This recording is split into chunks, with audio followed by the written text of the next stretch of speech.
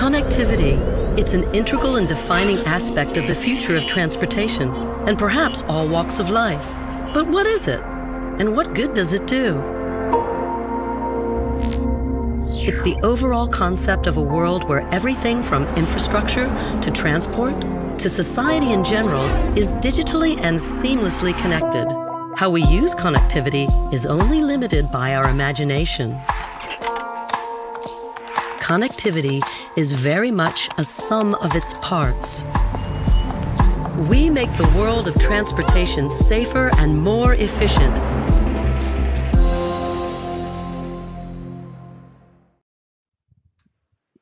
And welcome everyone to Volvo Group Live, a series of live events where you get a chance to tap into the knowledge of Volvo Group experts on topics that matter.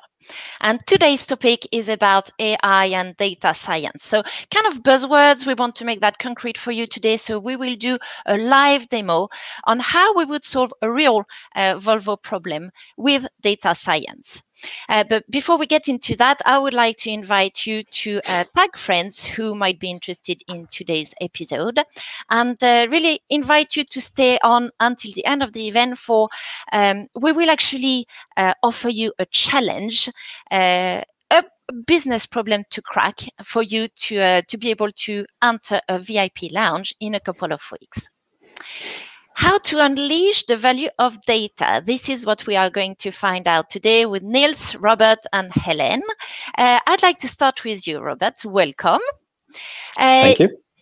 Actually, this morning, you told me about a great news. You've made it to the list of the Nordic top 100, what is it, of data, advanced analytics and AI practitioners.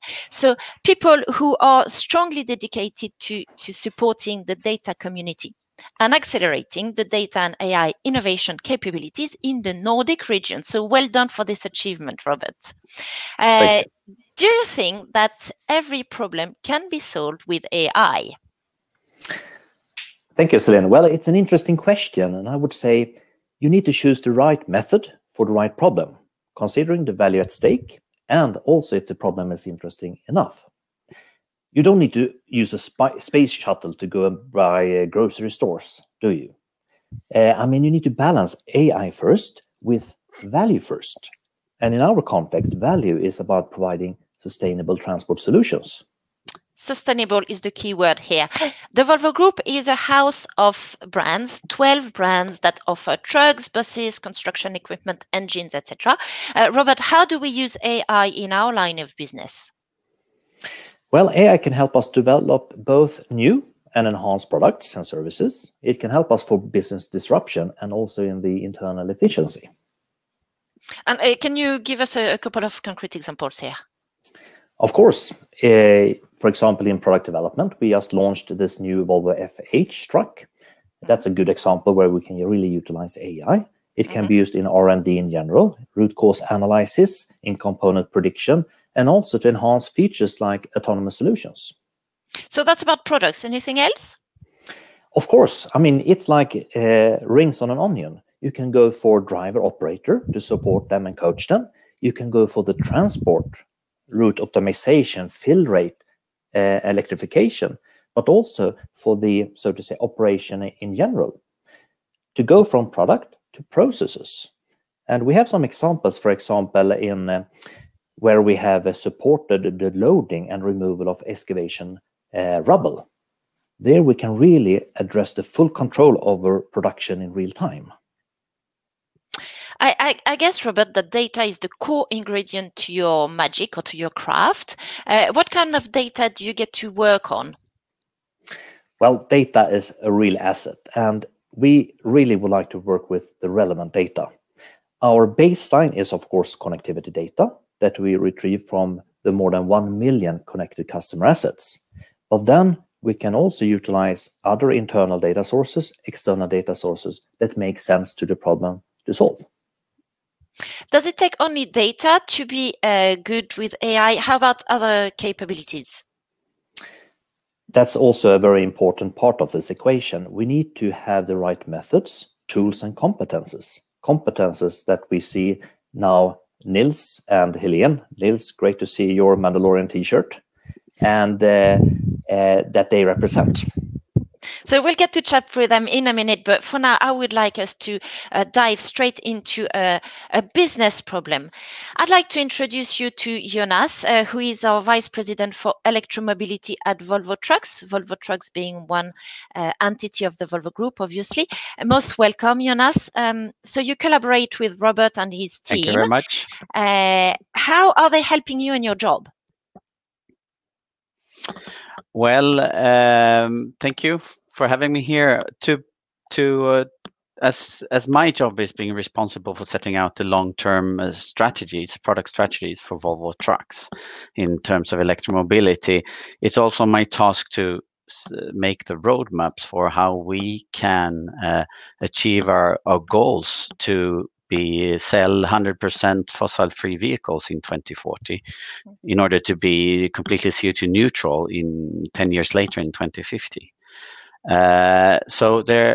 Here we then today already have started the journey. We are pioneering the market, basically having our first electrical offer out on the markets in 2019. And as Robert said, we have launched a couple of more vehicles, electric offerings. So we basically have the widest offering on the market at the moment. It's a small market, but it's growing, and we have set quite an ambitious target towards 2030, where 50% of our truck sales in Europe should be electric. And with this ambition target, then we can benefit significantly from a data-driven approach. Because in order for us to be able to optimize the best possible electromobility total offer, we need to really understand our customers' behaviors. I mean, the devil is in the details, and also here. So what operational patterns do they have today? How do they conduct their missions? What are their driving patterns? How daily driving distances? How much do these daily driving distances fluctuate over time? The stopping behavior, loading, unloading, where do they stop overnight? By knowing that, we can optimize our offering and set the right strategies when it comes to charging, for instance. And we can do this on a big scale, European scale, basically, but we can also turn to our customers, or customers that turn to us, help them and assess their current business, of course, with data to see how they can electrify their current operations in the best possible way. So what kind of questions would you actually submit to Robert and his team of data experts?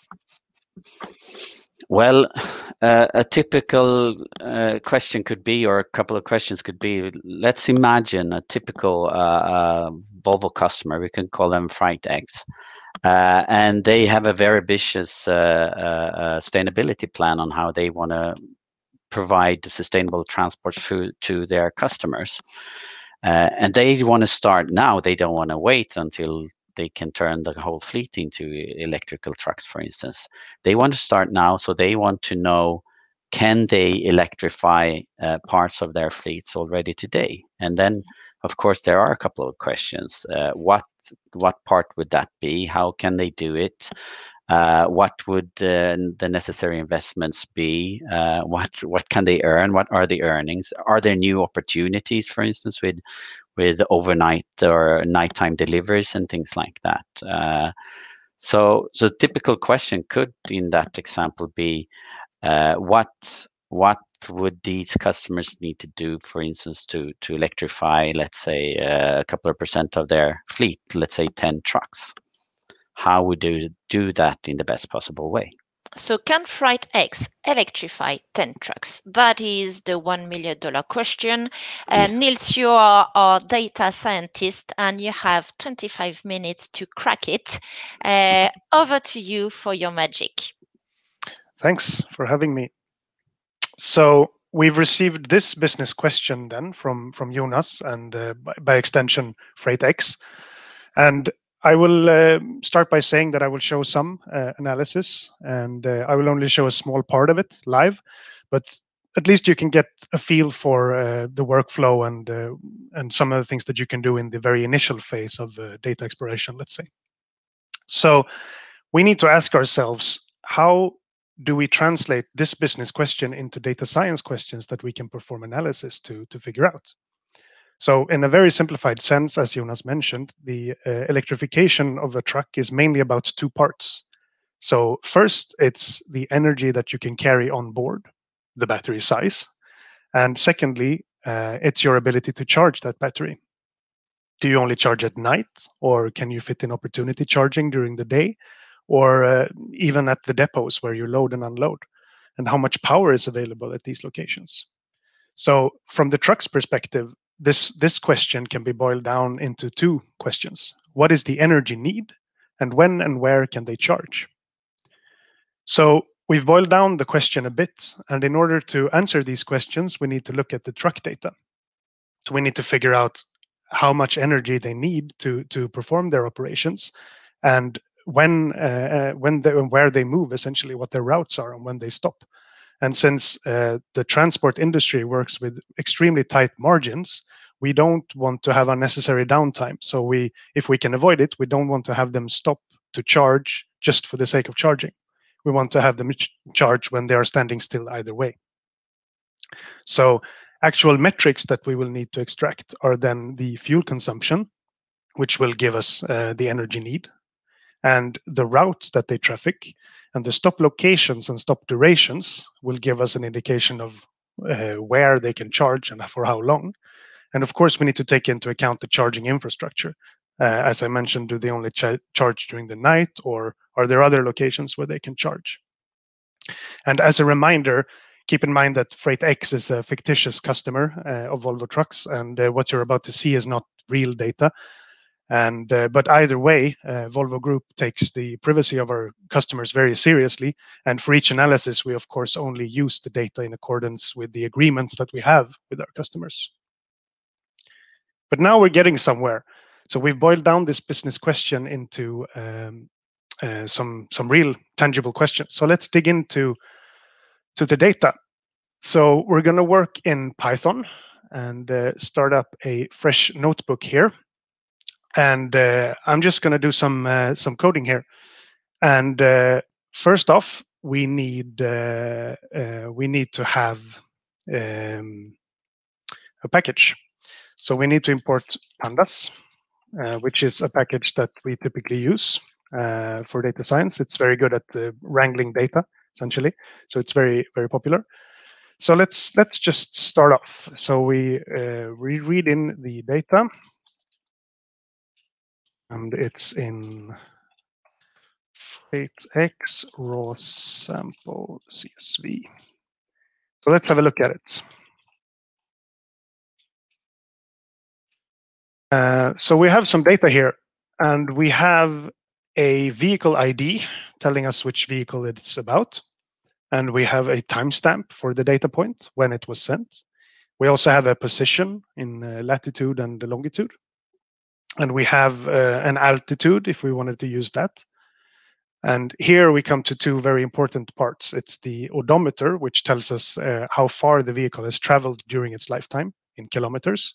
So it's accumulated here. And the same goes for the fuel use. In this case, it's in centiliters. So how much fuel has the vehicle used during its lifetime? And then we also have some other things here that we won't use today, but can be interesting in other situations. So what the type of event it is, and some temperature measurements of varying quality. And we also have some weights here that we won't use. But looking at this data in this form is all well and good to look at it in a list, but that's not very useful. So the first thing that we can do is to try to plot it in a map.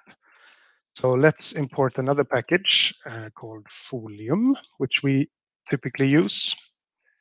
And let's get a map going. Map.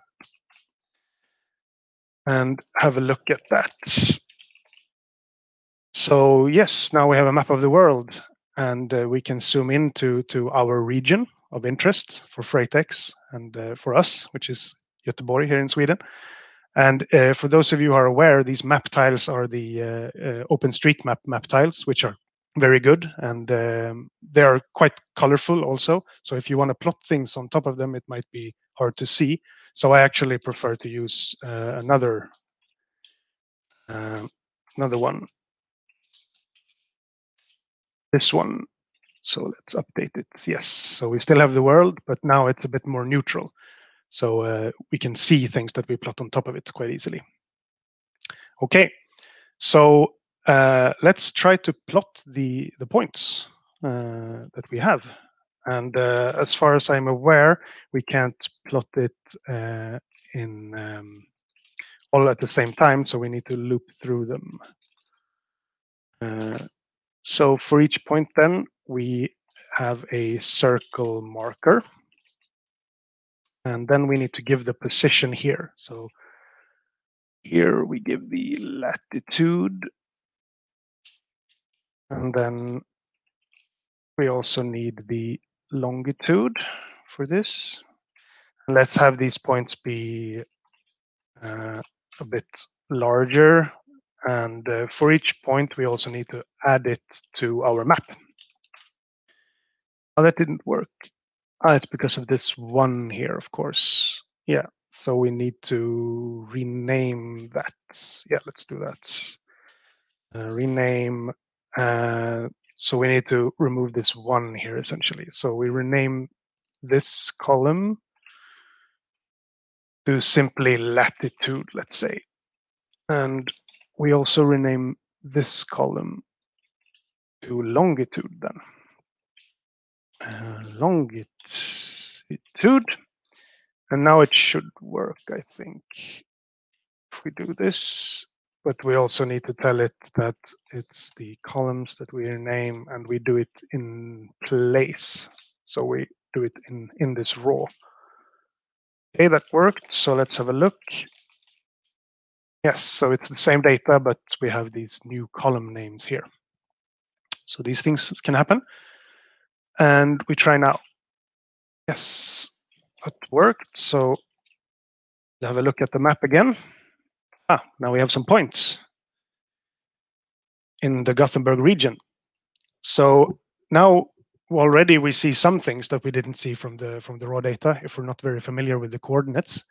We see that this data sample, it's typically around Gothenburg that they traffic, and they have some routes along the roads here.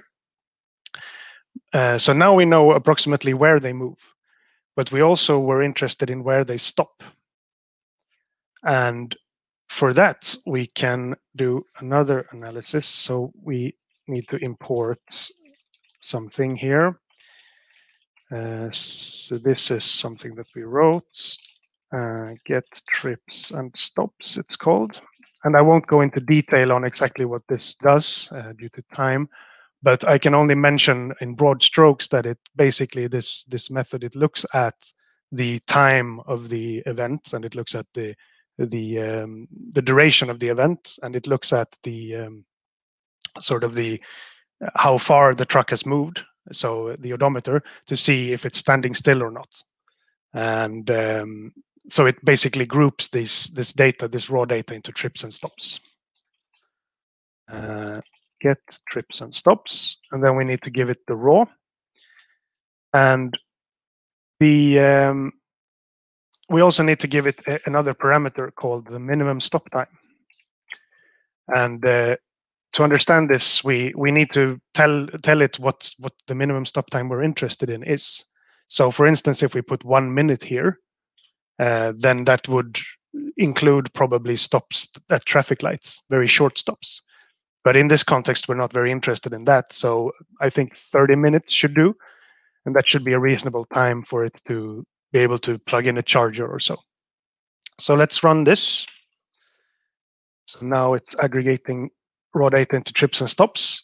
And something else happened that you see here, that we cleaned some of the data. And this is something that we almost always have to do. And it could be of different reasons. For instance, if we were to use these temperatures, then we have to deal with these missing values in some way. But another thing that's relevant for this is that we can look at the difference in time between two events and the difference in distance to figure out an average speed. So figure out if the truck is standing still or not. And if that average speed is above, let's say, 120 kilometers an hour or something, that's completely unreasonable for a truck of this size, then we need to clean that as well. So some of these things can happen, and in this case, it was some cleaning. Okay, so let's have a look at the stops then. Now we have a new data set, which is aggregated basically from the old one, from the raw one, and it's the time is a bit more different between them, and we still have a position of where the stop is taking place and how long the stop is in minutes. And you see here that they are all longer than this 30 minutes that we set. And we also have a delta fuel and a delta distance during the stop, so they're not moving, but they might consume fuel, and that's from idling, for instance, of the engine. So this can be very useful. But we also talked about the home base of the vehicles. So where, and I mean, for this fictitious customer, for instance, we could just talk to them and figure out what their operations are by talking to them. But on a larger scale, we might be helped to look at the data in this way. But to figure out the home base, where that is, we could do some filtering among these stops. So night stops, for instance, could be where the trucks stop during the night, and that's probably in the home base. So let's do a filtering here. It's where the stops delta time, so the duration of the stop is larger than, let's say, 7 hours. It's unreasonable to think that the trucks would stand still for that long during the day. So these are probably the night stops. And we can, of course, double check that by looking at the timestamp, but this should capture most of it, I think. So let's have a look at those quickly. And it seems that they are obviously longer since we filtered for that. And they seem to take place closer to the evening. So these might be the night stops then. So let's see if we can plot this on our map. Let's do that.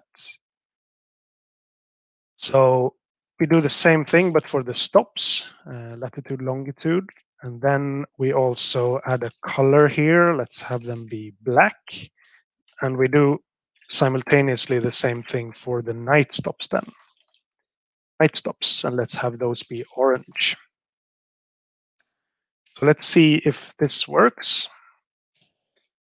And look at the map again. Now we have some more points, some black and some orange as well. So we're starting to see some patterns emerge here, that they stop sometimes along these roads, but mostly their stops seem to be concentrated in the towns around.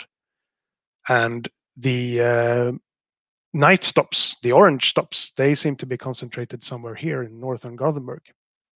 So this is probably their home base then.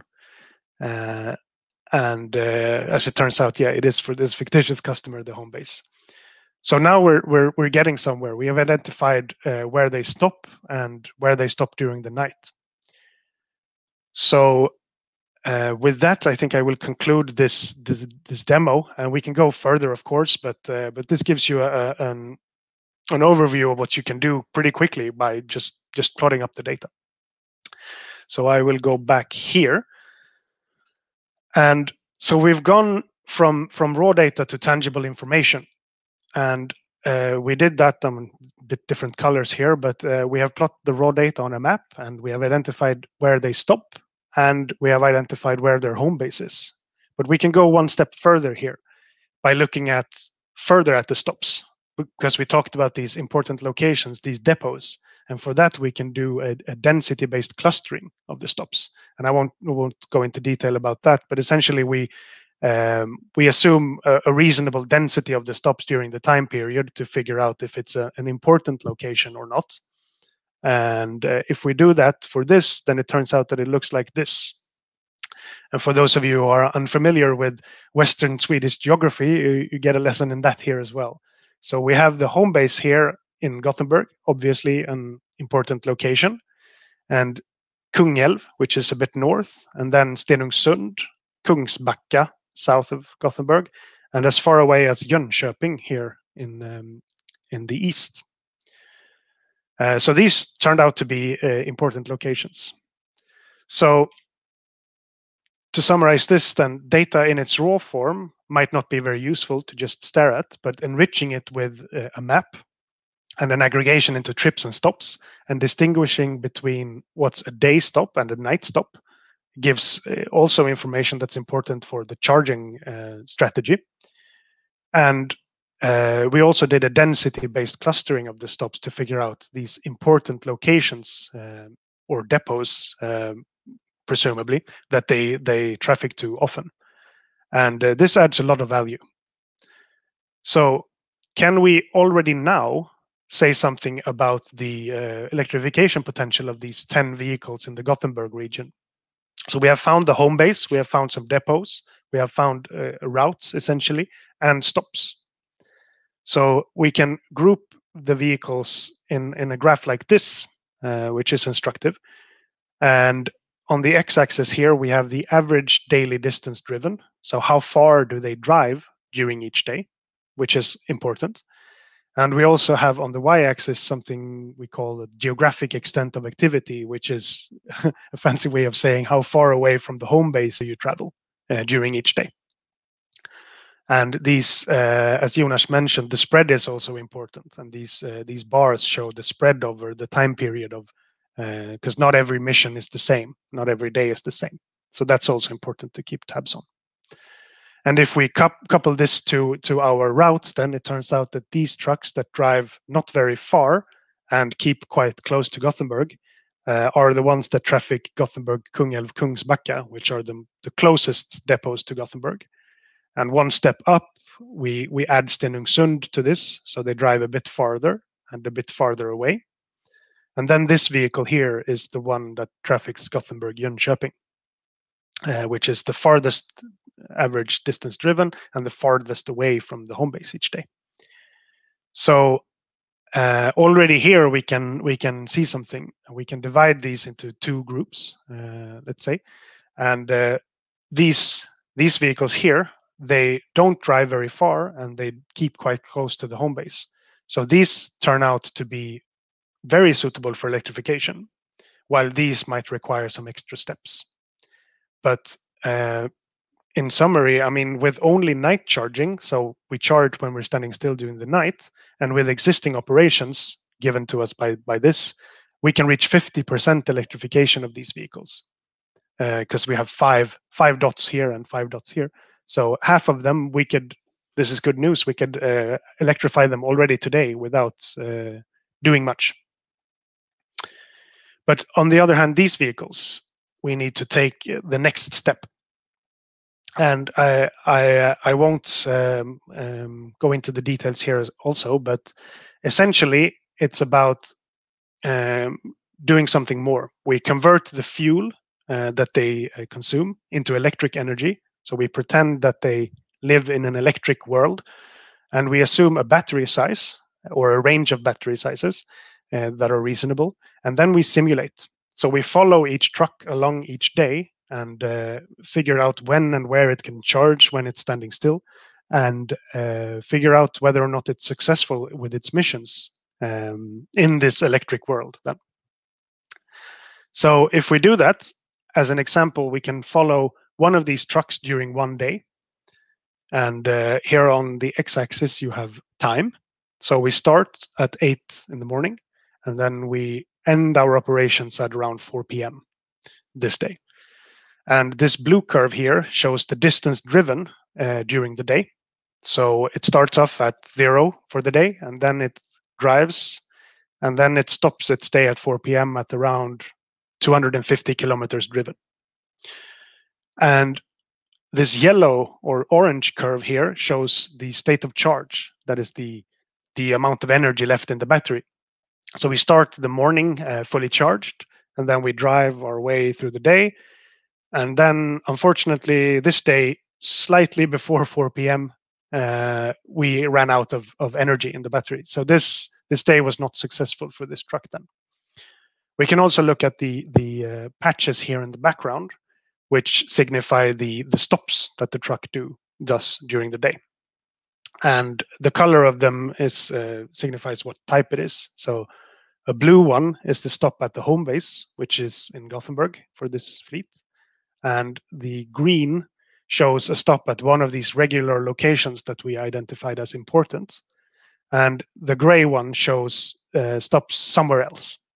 So where we can hardly expect there to be charging infrastructure present. So if we look at the same day, but a different truck, it might look like this. So we have stops again and the same type of graph, but this one managed a bit better. So it ended its day at around 25% charge. So this one was successful with its transport mission. And we can notice something else here, that the state of charge goes up at a couple of locations here at the home base and at one of these regular depots. That's because we have allowed charging there. So we have said to the model that there is charging infrastructure at these locations, so we could charge the battery if we stop there. Now, something else that we might notice here is that both these trucks during this particular day, they returned to their home base during lunch. So around 12, they returned to the home base. And on the surface, these are identical trucks. So we notice something that we could do here with the operations, at least on the surface. If we switch the afternoon mission between these trucks, this bit more challenging mission could be transferred to this truck, which had a bit more available charge at lunch. So we of course have to double check that with the actual operations if it's possible. I mean, on the surface they are identical trucks, so it should be possible, but they don't want to unload and offload unnecessarily, so we need to anchor that, of course. But on the surface it seems like we can shift these transport missions to make both of these trucks succeed. Okay, so to summarize this then, if we do this for each truck in the data set, and it turns out that if we add charging opportunities to this eastern depot in Jönköping and this northern one in Stenungsund, and of course night charging during the night in the home base in Gothenburg, we can shift these transport missions around in such a way that we reach 100% electrification for these vehicles. So over time, FreightX will turn a profit on this. They will save on fuel costs because electric energy is cheaper and will be increasingly cheaper than diesel. And needless to say, the environment will also profit. Thank you very much, Niels. We've listened to your demo with a lot of attention, and we got lots of questions, by the way. How would you summarize your finding to Jonas? Yes. So the business question was, can FreightX electrify these 10 vehicles? And as we've seen, the answer is yes, they can. And we can do this in 2 steps. So 50% of the FreightX truck fleet, 5 trucks, we can electrify directly with existing operations and night charging. But we can go one step further, and we need to cooperate with them, of course, but some changes in the transport missions and adding chargers to a couple of their important depots, we can reach 100% electrification for this fleet of 10 vehicles. So Jonas, you will liaise back to our customer, FreightX. Are you satisfied with this answer or this findings? Yes, definitely. It's really exciting, fantastic news, and it's great that we can be able to support our customer in this case. And yeah, it's I think it's really interesting to see that we can work with combining different type of charging strategies, and also I'm also what I like about the approach is that Niels here understands the complexity of the questions and understands the business really, and also dares to challenge us a little bit and come up with proactive solutions here, for instance, like swapping the afternoon tasks and so forth. Really, really interesting, of course. And then on top of that, the way it's being presented with illustrations to make it, for us that not working data sets as much, we understand the solutions so much in a very good way, and it's very communicative. So fantastic news. And of course, in that perspective, I'm getting excited, and I'm wondering if we've been a little bit too conservative here. Even we try to look at the part of the operations, but a natural question that pops up in my mind is, of course, should we be more aggressive? Can we actually electrify a larger part, or even the complete fleet of Freitex of more than 100 vehicles, for instance? That is a really interesting question now, I would say. What do you say about that, Niels?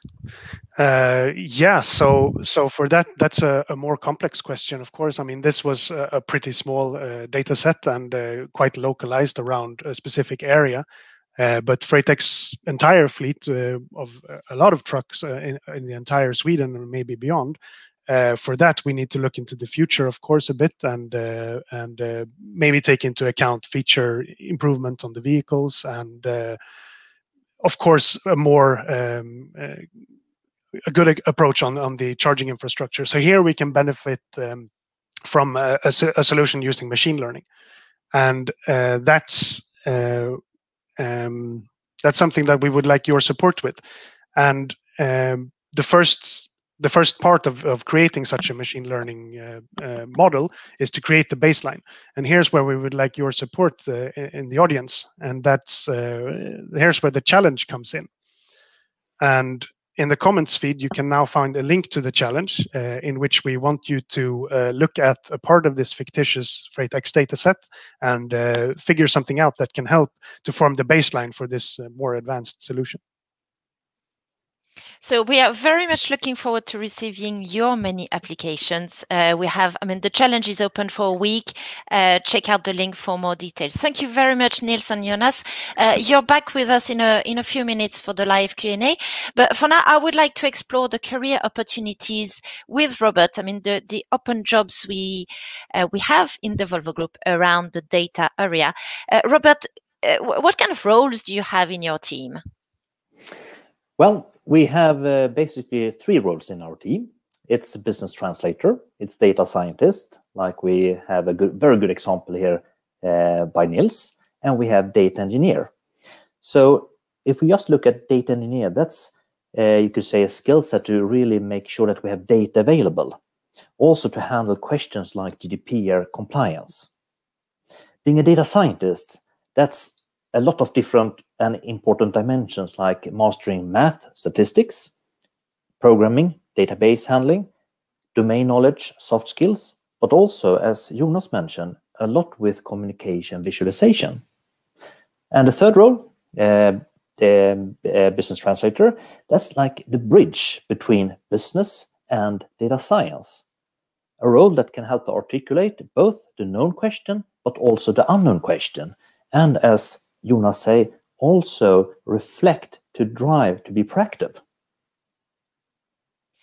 And in those roles, are we actually taking on new competencies, Robert? We are.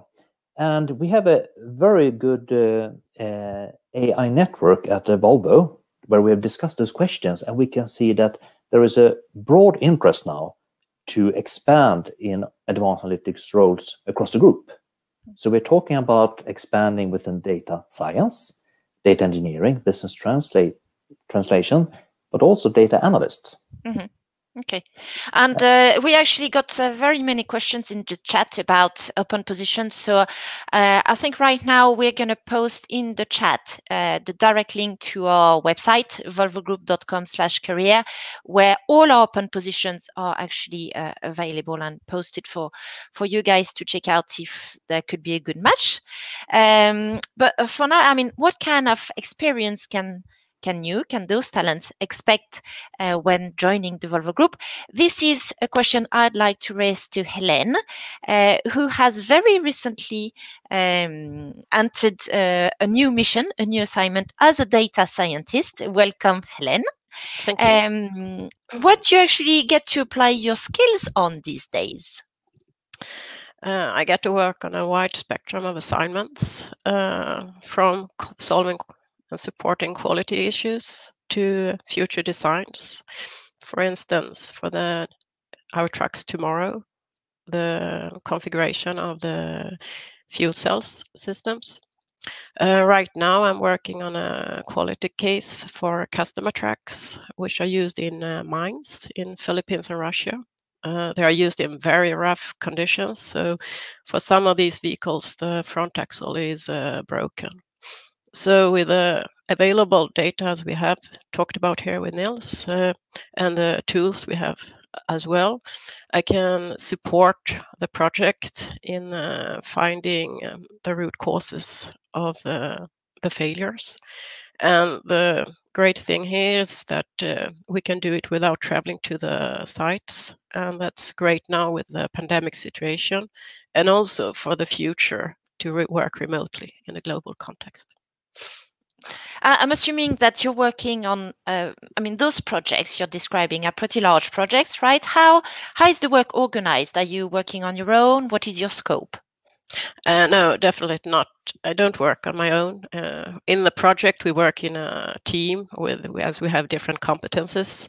But in my own team, we also share our knowledge together, as we have different competences in stats, in computer science, in product knowledge, experience, and together we create a great team, a high-performing team, I can say. And all my colleagues, they are so willing to share their knowledge with me, so it helps us extremely. What makes a great data scientist, would you say, Helene? What's your top 5 criteria? For me, it's to have a critical thinking at looking at the problem to be solved. Further, it's very good to have good technical skills, for example, in math, stats, and so on. You need also to be a good storyteller, because here you need to communicate with multiple stakeholders, and it's very important, that part. Furthermore, you need to have experience, so you have an understanding on what you need to expect. And lastly, it's always good to have a network. You've been in your assignment for about 9 months, so you're still a newbie in your profession. What strikes you most? I'm still fascinated about the amount of data which is available within the Volvo Group and what you can do it. I mean, my colleagues have showed me the conclusions you can draw from the data, behaviors you can predict. It's fascinating. So I think I'm learning something new every day. You're not actually new to the Volvo Group. You've been with us for a number of years. What keeps you motivated to this day, when you come to, well, not necessarily to the office, but when you come to your PC every morning? I've been for the Volvo Group for a long time, and the Volvo Group is a group of different companies. So that given me the opportunity to work with the different brands in the R&D world, with manufacturing, purchasing, aftermarket, and I've learned a lot during all these years. It's a very good experience to bring in data science. Besides that, it's always been a very good company for me, as I have a family. It's given me a good work balance between family time and work. And as been part-time, for instance, during my career, and it's never stopped my progression. So I think it's a very good company. Good that you touch upon that topic, Helen, because we know that in our industry, we've not yet reached, a gender balance, 50-50 men and women. How does it work for you? How do you experience that? It's never made a difference to me, because people don't judge me for my gender. They I'm judged for my competence. And well, that's good to hear. Good to hear. Anything else that keeps your energy going? I like to run. I've been joining the running group at Volvo for more than 20 years. So I think it's a very good benefit we have, and we have a lot of health coaches which arrange activities to keep your health and have a good work balance. Furthermore, I've always been surrounded by great colleagues. Today I have colleagues in Sweden, in France, in Brazil, in US, and they are all very competent, and during all my years, they always been very willing to share the knowledge, and it gives me energy. And finally, I have a great manager today. He gives me a lot of trust, and that I feel gives me energy, confidence, and freedom in my development. Great to hear all the ingredients for you to make a great start in your new profession, Helen. I have one final question. Our industry is undergoing massive transformation. Electromobility, connectivity, automation. We know that the demand for transport in the future will keep increasing, but it needs to be done in a way that can be sustainable for the planet. How do you reflect upon that? I like that Volvo has a clear vision and wants to contribute to be at the forefront for sustainable transport solutions. And I feel I can contribute in my work with data to create business value for the Volvo Group so they can accelerate their journey to more sustainable transport solutions. Thank you, Helen. Thank you. Good luck. Stay with us here. We have time now for questions. I would like to call back Niels, Robert, and Jonas. Thank you very much to our audience for your questions from all around the world.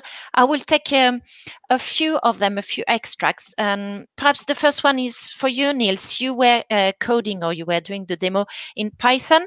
Are you actually using a specific package or other languages? What language do we work on or work with?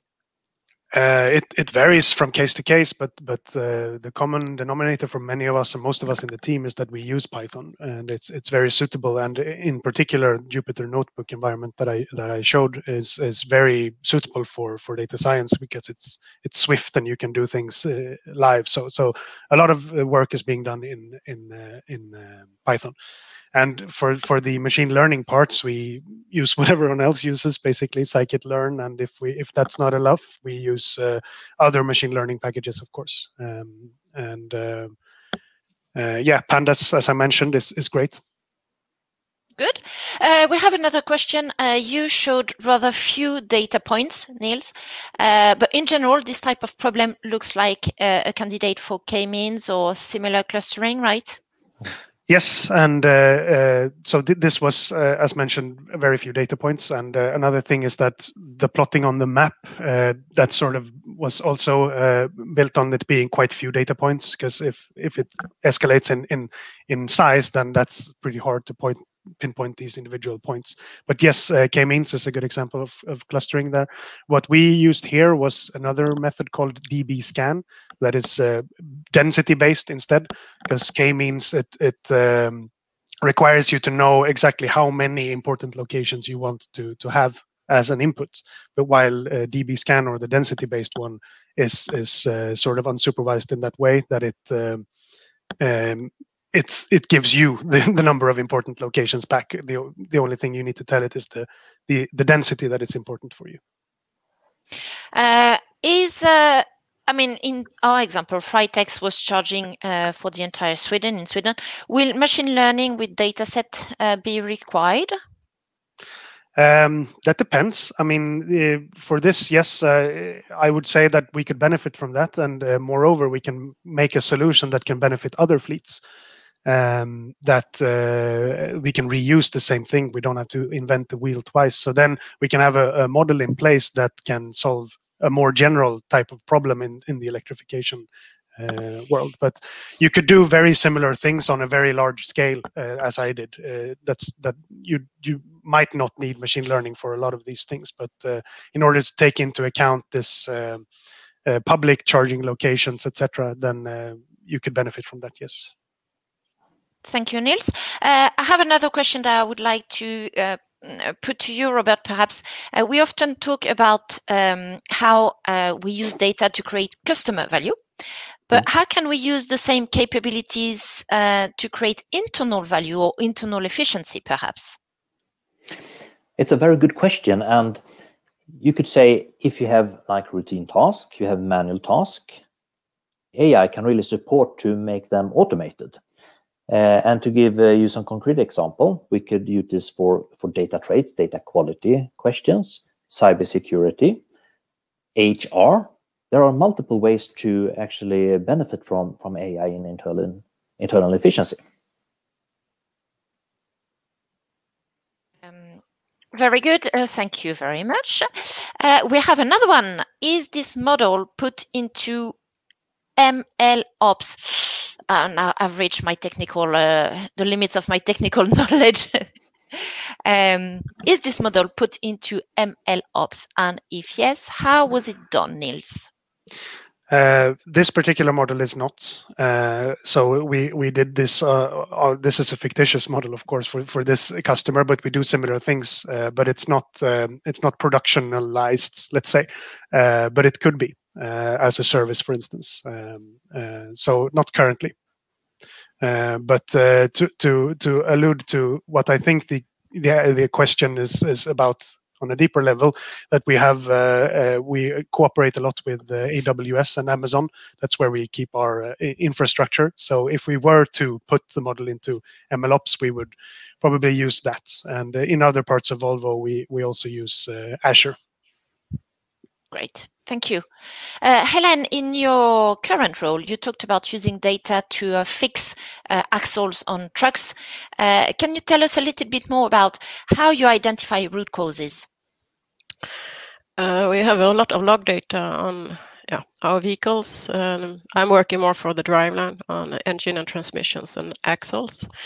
And there is a lot of this data, and we look into it. And with our product knowledge and experience, we try to see what are the connections here we can find from data which at a glance doesn't say much.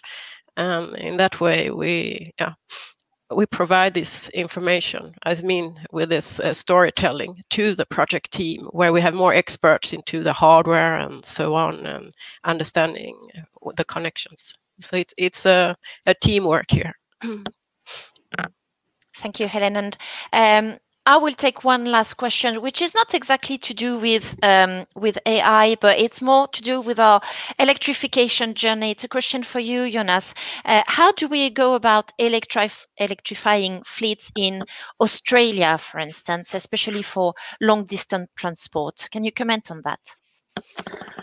I said that we are to some extent pioneering the business years, and we do. But on the other hand, there's a lot of we are taking a gradual step, market by market and application by application. And where we are now, we are more looking into urban operations and operations close to the cities. We are sequentially are gradually increasing the capacity of vehicles as the technology matures. So at this point, we are not in a state where we can handle the toughest applications like road trains in Australia. But I think there's a lot of interesting things that's coming on. We can see the batteries are maturing fastly. And then on top of that, we are also spending a lot of effort into fuel cell vehicles, which has electric truck as a base, and then we sort of add a fuel cell and hydrogen tanks as range extenders, if you like. And here we see a good opportunity for more long distance transports, as hydrogen has higher energy capacity currently than batteries. So there are different alternatives, but it will take some time before we have reached a point. Sure, but I mean, for sure, the use of those very innovative technologies is very exciting to shape the societies we will all live in a few years. Yes, exactly. Thank you very much, Jonas, Niels, Robert, Helen, for being with us today. Thank you for your great questions in the audience. We are looking forward to your applications to the AI challenge and meet you again in a smaller committee in the VIP lounge in a couple of weeks. Don't hesitate to visit our career website to see if some of our open positions could be a great match for you for your future development. And of course, please keep following Volvo Group on LinkedIn for future live events. And for now, I wish you a great end of the day and stay safe. Bye for now. Bye for now.